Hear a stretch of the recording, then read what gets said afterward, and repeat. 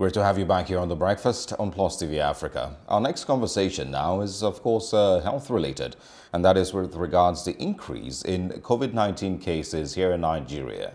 The NCDC reports about 747 new cases, with Lagos scary, but has the highest numbers, 488, as the last figures that were released.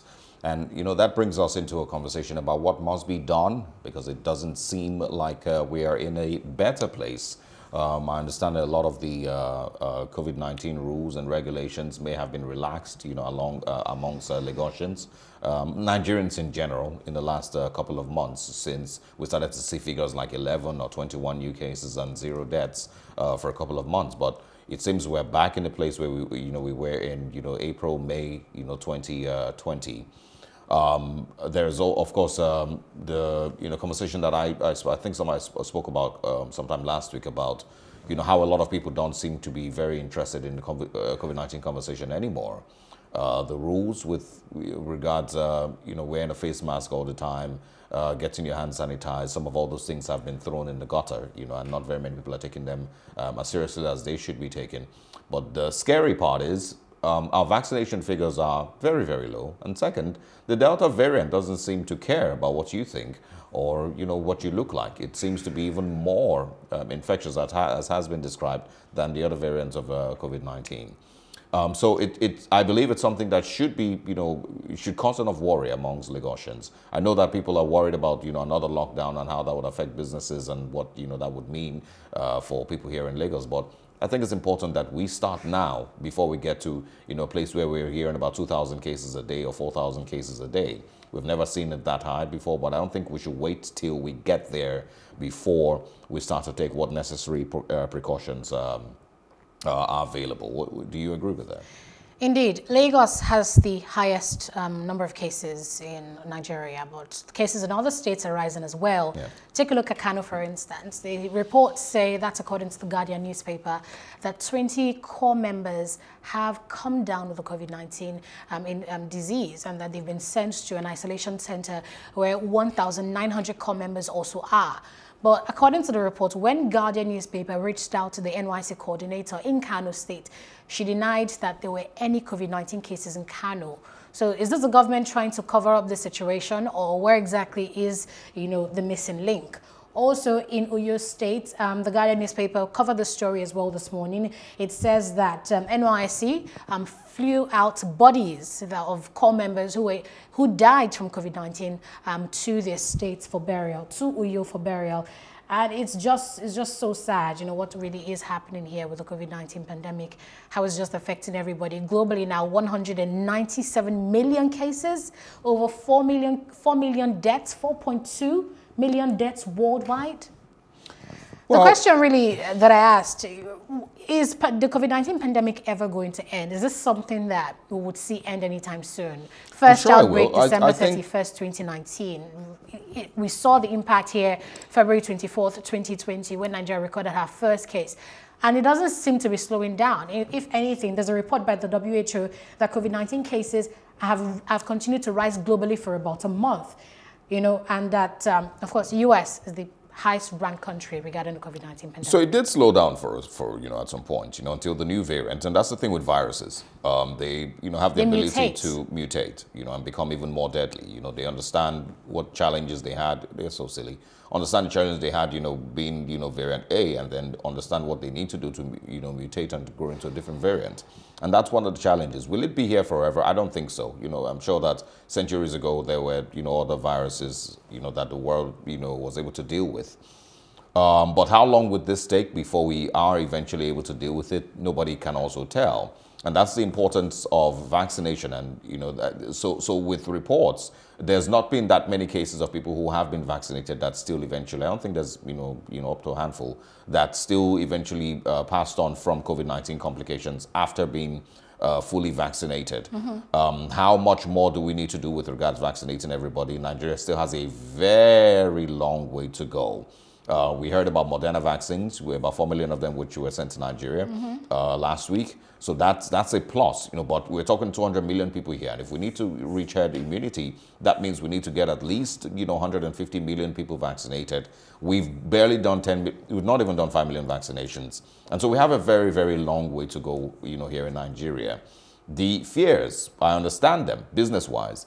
The fears also, I understand them with regards to lack of proper health infrastructure, lack of proper isolation centers across the country to actually take care of these numbers. But do we need to get to a place, and that's the role of governance, being able to take decisions early enough? Do we need to get to a place where Lagos starts to record 1,000 cases or 2,000 cases daily before we understand the need for everyone to start to take these precautions again? And if you look around businesses in Lagos and public places in Lagos, you would see those signs on the entrance: no face masks, no entry. But that's really just to pass the door. Once you pass the door, you can take off that face mask and stay there. And I get very, very upset when I walk into public spaces, restaurants and the likes, and I see people walking with a face mask, but the face mask is on their jaw, and they basically, you might as well just put it in your pocket. And I feel very, very upset, because the people who run this establishment should be able to tell every single person, whether you are ordering something or you're sitting down there, as long as you're in that place, you should wear a face mask. But they ignore these things because Nigerians have that attitude that as long as it's not affecting me directly, then, I really won't be bothered. And the one part is, Nigerians, I believe, still have, I'm sure there's still millions of Nigerians who feel COVID-19 is fake and it's not real, it's a scam. There's still a lot of people who believe that. There's also those who are too poor to care about these precautions and these COVID regulations. COVID-19 vaccine is for the rich. Yeah. Or COVID is, rich man's disease. There's also those who are too poor to care. And so the peculiarities of Nigeria's problems are many, and information, lack of information is one of them. Yes. In 1 year now, we've dealt with this for more than a year now. How much more work have you seen the National Orientation Agency do? On radio, on television, on social media? How much more work have you seen the National Orientation Agency, the Ministry of Information, do with regards to informing Nigerians, on what is important and what must be done with regards to COVID-19? There's not very much work. And every single time on this platform, I always say that when people are given appointments, do they get to ask them, what have you achieved in 4 years? What have you achieved in 2 years? In what way have you transformed this ministry that you've been in charge of in the last 4 years? So what will the Minister of Information say that he's done with the Ministry of Information in the last 4 years? Debunk. That's basically what they've done. They've debunked, stories from the media. But what would you say you've achieved with this ministry in the last 4 years? In what ways? Now that the world is dealing with a pandemic, now that Nigeria is dealing with a pandemic, in what ways has the Ministry of Information become more effective?